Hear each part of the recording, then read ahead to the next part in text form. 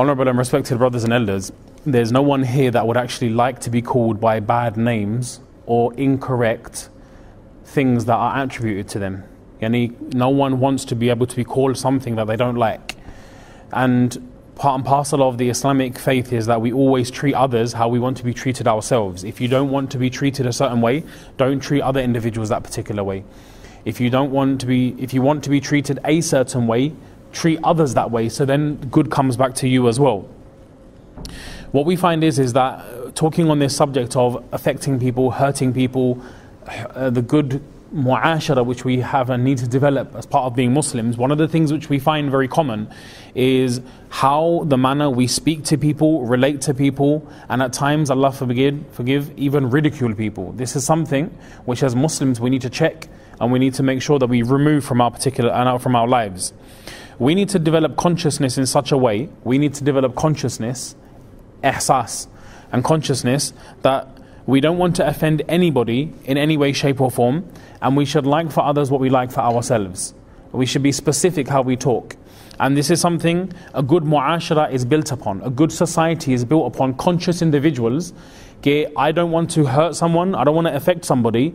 If everybody thinks along this way, a good wholesome society is developed. But if everybody thinks for themselves, it's all about me, I don't care what other people feel or think, that's when society becomes very, very difficult to live in.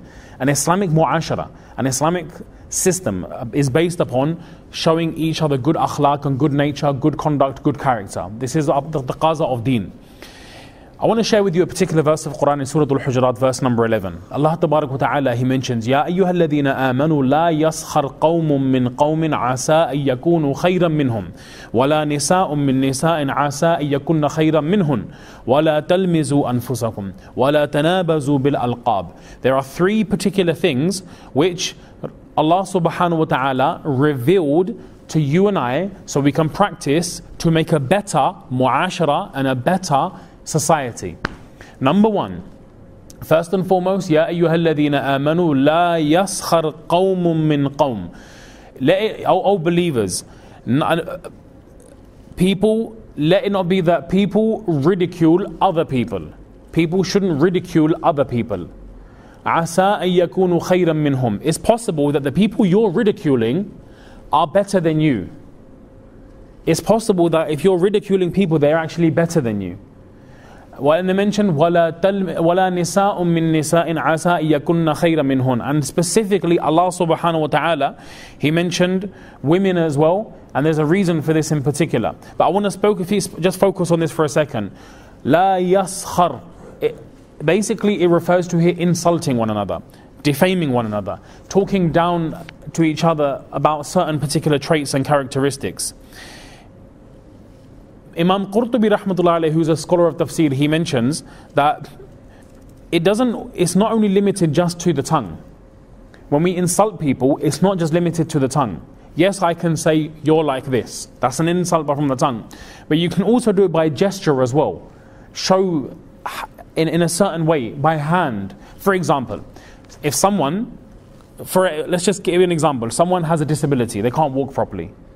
You don't say nothing to them, but you're walking in a funny way to ridicule them.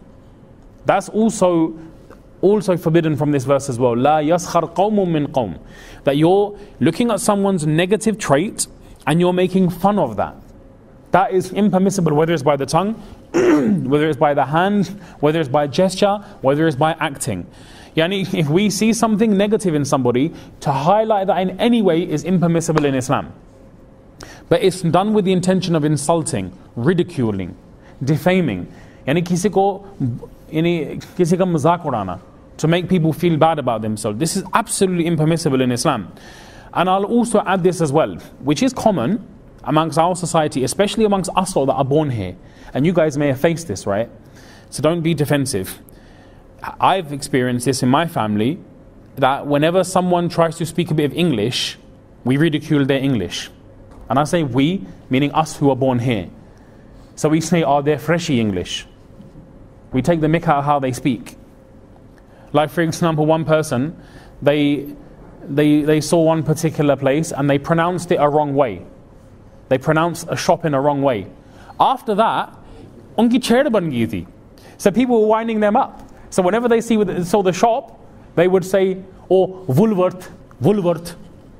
And they'd make the person feel ridiculed. Pawn shop. They say it's not pawn, it's pound shop, brother, pound shop. But the way you're talking is disrespectful. That's also la yaskhar qawmun min qawm. And then what happens is, subhanallah, we see people, this has become a trend on YouTube, right? People make videos ridiculing people. And even Muslims fall into this. And now, alhamdulillah, we've got less YouTubers that do this, but yet we'll like the video, subscribe, ha ha ha, make a meme. This isn't the quality of a Muslim. And I say this because we have family who are from abroad. When someone comes, if you ridicule them for their English, they become defensive. Now they don't want to speak English in front of anybody. Why? Because if I say the wrong thing, they're going to ridicule me and take the mick out of me. So they stay dumb, meaning that dumb is in the sense of not speaking. They pretend that they can't speak. They show themselves as not able to converse because if they say the wrong thing, you're going to get ridiculed. Does everyone understand where I'm coming from? Okay? So there's a certain way of pronouncing a certain thing. And unfortunately, because of us, we're born here, right? We can speak English better than the brothers who come from abroad, but that doesn't give us the right to ridicule people. And that's what the verse is saying. Asa yakunu khayran minhum. Don't think just because they can't speak English as good as you that you got to ridicule them. They may be better than you. Well, you think you got that fazilat because you can speak English. How do you know? Well, just because you can speak a bit of English, just because you got a red passport, just because you got a business, just because you got a bit of money. They only came here now, you came here 20 years ago. Then what does that make you better, does it? No, only Allah knows who's good and who's not. So I feel this because I have relatives and they've gone through this and we hear about this as well. So it's our duty to highlight this.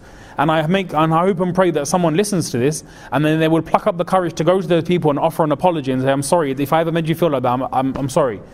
And just offer an apology. An apology will go a long way, inshallah.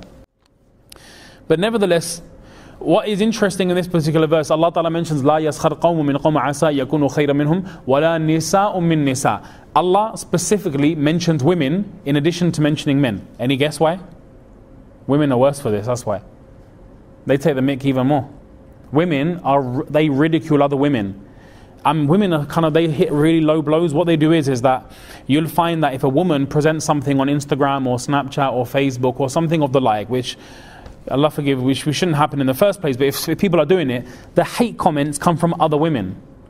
And they try to ridicule them for something to bring down their fame, to make sure they don't get the attention, they don't get the spotlight. There's a whole reason for this is because they actually are craving attention for themselves. And when they don't give that attention, someone else gets it, they feel they also want a slice of the pie, they feel jealous. So women are more jealous in their nature in comparison to men. However, it doesn't mean we don't do it. We also do it as well. But women, unfortunately, Allah mentioned them separately because this guna exists as also amongst them in another level, sometimes even more. So Allah spoke about them specifically, addressed them separately, women as well, men and women. Quran was sufficient just to say qawmun min qawm, just people shouldn't ridicule people. But with emphasis, Allah mentioned women just to point out that women also shouldn't do this as well. Listen, another thing, right, guys? I wanted to, moving on, وَلَا تَلْمِزُوا أَنفُسَكُمْ. If you translate this, it mentions don't insult yourselves. وَلَا تَلْمِزُوا أَنفُسَكُمْ. Basically, it means don't insult others. But if you look at the Arabic translation, it says تَلْمِزُوا أَنفُسَكُمْ. Basically translate, it means don't insult yourselves. Now, why would the Quran use this such usloob? Why would it address it in this way? Because when you curse someone, you're cursing them, you're not cursing yourself. Well, actual fact, this is what happens. Because if you curse somebody and someone doesn't like what you've just said, what are they going to do in response? Curse back. And then that means by you cursing them, they're going to curse back at you.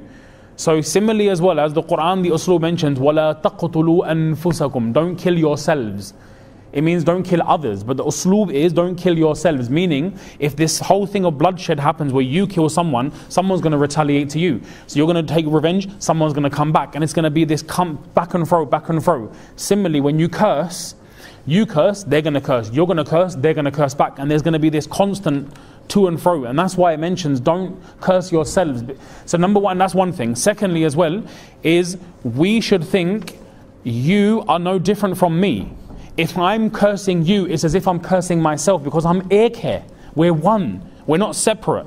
You are my brother, irrespective of your culture, whether you're from whichever country, but you are part of me. We're part of each other because we're Muslims. That's why it mentions, Ya ayyuhalladhina amanu. Allah is saying, as the mindset of Muslims should be, this fellow Muslim brother is a part of me. So by me cursing him, I'm cursing myself. भाई आप सब समझ गए मैं क्या कह रहा हूँ? कभी अगलों को इस तरह देखिए जैसे कि वो आपका अपना है. In Urdu, if you want to understand it from this way. There's a really, really beautiful, subhanallah, and I like ash'ar, so I want to share one with you, right? Shah Zafar rahmatullah alayhi, he mentioned this. Urdu wale thode khush honge. He mentions, ना थी हाल के जब हमें अपनी खबर. ठीक? What did he say? ना थी हाल के जब हमें अपनी खबर. रहे देखते लोगों के ऐब व हुनर. पड़ी अपनी बुराइयों पर जो नजर, तो जहां में कोई बुरा ना रहा. Oi, oi. If you understand Urdu ash'ar, that's quite deep. It means that there was a time I would look at everyone's faults. This person's got this, he's got this, she's got this. Okay? But then a time came, I started looking at myself and I thought, subhanallah, there's no one worse than me. I'm the worst person. So what gives me the right to talk negatively about others? So that's what Zafar rahmatullah alayhi, that's what he was referring to. It's a nice share, a poem. And the crux of it is this: don't look for the faults of others, because who has faults? We do as well. So when you're looking at the faults of others, and let me just explain something. Why is it I see the faults in you? Why? Because mujhe apni achhaiyon pe nazar aa rahi hai. I see the achhai in myself.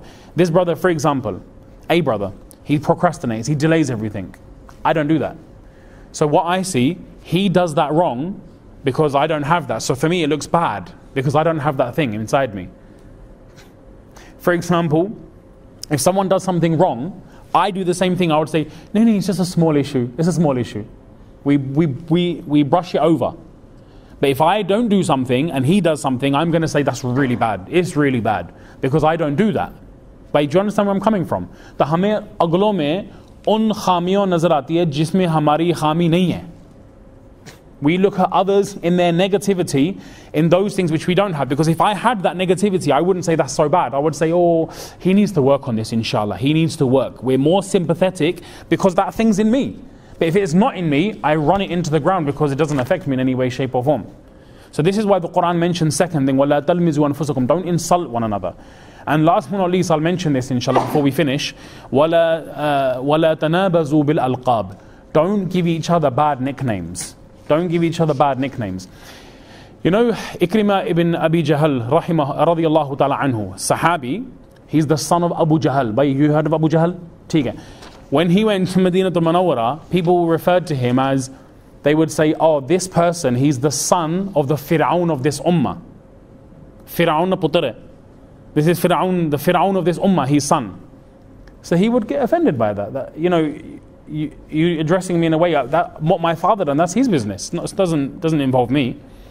Allah subhanahu wa ta'ala revealed verse in relation to this. There's actually a number of asbab and reasons why this verse was revealed. There's another one in particular as well, where Rasulullah sallallahu alaihi wasallam, he referred to a sahabi by a particular name, not realizing that was a name which he was referred to as, which he didn't like. But it was common in those days, someone would have a nickname or two, a few names, and this is why we should be very careful. When we give names to people, it shouldn't be based on ridiculing them. Generally what happens is we look for a fault, someone does a certain thing, and we ridicule them for that particular trait. For example, there was one person, his eye was a bit closed, so they would call him Squinty. A Squinty, that's not a nice name to call someone. Someone couldn't walk properly, so they call him A'raj, cripple. There was one guy, you know, his ear was a bit pointy. They called him Star Trek. Have you guys watched Star Trek? Anyone? Alright, chalo, I have to give you some, maybe, I don't know, I can't give you any other examples from Bollywood. Man's free from Bollywood, you get me? But anyway, nevertheless, but there's a film, right, program, Mr. Spock, exactly. What he's gone is a bit pointy, isn't it? So this guy, his ear was a bit pointy, they called him Star Trek. Inna lillah, they read it. Yeah, he was born like that, man. You're calling man Star Trek. But nevertheless, this is why the Prophet ﷺ, you know, obviously he wasn't aware. He didn't know that Sahabi was addressed by that name in a negative way. But Allah subhanahu wa ta'ala sent down this verse, and there are other asbab to it as well. Ibn Abbas radiyallahu ta'ala anhu, he mentions something really profound. He mentions that, you know, when somebody makes tawbah from a certain thing, don't ever address that person by what they've made tawbah from. For example, someone used to be an alcoholic. So we say, Ojra sharabi kababi, that sharabi, that alcoholic. Someone, for example, has a child out of wedlock and we refer to them, na'udzubillah, as a harami. Someone, for example, now gambles. We say that person who's a gambler, that he's a druggie, that crackhead, that brownhead. That may be something they did a long time ago. They've now made Islah of that. And now we want to remind them of the previous thing which they did. And it's important to highlight this because unfortunately we do it, man. I mean, it's quite common. Ibn Abbas radiallahu anhu, he said one thing. He said that, I fear, subhanallah, he said that, I fear even ridiculing a dog. Ibn Abbas said, I fear ridiculing even a dog, even though it's a makhluq, it's not even insan. I fear if I ridicule a dog for being a dog, let it not be Allah changes me into a dog. Sahabi Rasul saying this. So hum kisi ka mazak udaye, we take the mick out of someone, calling them nicknames, saying something about them, look, dekhiye, in my madrasa I've got two students, one Bilal, two Bilals. Now if I say I'm both with same surname, what do? So I call one Billu and one Boti. Now that's not a ridicule name, you get me, Billu, and the other one Boti. Because he said to me that, oh, my father called me this name. So I said, theek hai, ye tera naam pe gaya bas. You're now, from now on, Boti. After that, everyone in the whole madrasa calls him Boti. In Urdu, Boti means a little piece of meat, okay? And Billu is just, it's just a mashup Asian name we give kids for some reason. But anyway, what happened was that these names have stuck, but they're not I'm not ridiculing them for something they did wrong. If, for example, one was, someone had a physical defect and I call them by that physical defect, that's haram. And it's such a name which doesn't mean any ridicule. I'm not taking the mick out of them. I'm not being offensive. And they like the name as well. And people have started calling one Boti and one Billu and they like the name. It's not like they're saying, don't call me that. I don't like that. Stop calling me that. Refer to me as Bilal. I had two Ismails, one big, one small. So one was Ismail Lambu, one was Ismail Chotu. Because they were both, one was tall, one was short. But I'm not ridiculing them. It's just a way for pehchan. Similarly, there's a whole bahas on this and we haven't got time to go into it. But when what is permissible is when we talk about someone without the intention of disgracing that individual. If we can do this without talking negatively about them, their negative traits, then it's okay to give a name out of muhabbat to someone. What did Rasulullah sallallahu alaihi wasallam refer to as Abu Bakr as? As-Siddiq. Umar radiallahu anhu as Al-Faruq. Uthman as Dhun Nurayn. Ali radiallahu anhu also name is given as Haydar. Hassan and Hussein Sibtain. Khalid radiallahu anhu Saifullah. Hamza radiallahu anhu Asadullah. So you see these names, subhanallah, they're good names. So there's nothing wrong with giving someone. Abu Huraira. Huraira is not even, Abu Huraira means the father of the cat, small cat. It doesn't even have any, that wasn't his given name. But nevertheless, like I said, to give a name based on pyar, muhabbat, that's okay. What's wrong is when we ridicule someone on a trait that they've got, a negative, or something that they've done in the past. That's where we need to just kind of check this. So just the verse again. Ya ayyuhalladhina amanu la yaskhar qawmun min qawm. Don't ever ridicule anyone. Asa yakunu khayran minhum, because it's possible that they're better than you. And women shouldn't do it because it's possible that the people you're ridiculing are better than you. Wala talmizu anfusakum. Don't insult one another. Wala tanabazu bil alqab. Don't give each other bad nicknames. Bi'sal ismul fusuq ba'da al-iman. This I'll finish on because this is a whole different thing within itself. In short, bad is the name of sin after Iman. Bad is the name of sin after Iman. If someone's made tawbah from alcohol 10 years ago and we refer to them still as sharabi, that's wrong. If someone, for example, did tawbah from something 10 years ago and we refer to them as X, Y or Z, that's haram. One thing. Second thing is, bad is the name of sin after Iman. For you, let it not be that anyone can attribute any sin to you. We should try our best so no one can point a sin at us. If we're doing something, stop it. Because we shouldn't be called something, X, Y and Z, sharabi, haris and that flana, after accepting Iman. It's a dag and stain on our Iman. So what is an ishara in this particular verse is try to keep yourself pure. Abstain from sin. Do the right thing. And if you do something wrong time to time, just make tawbah time to time. Allah give us tawfiq, inshallah.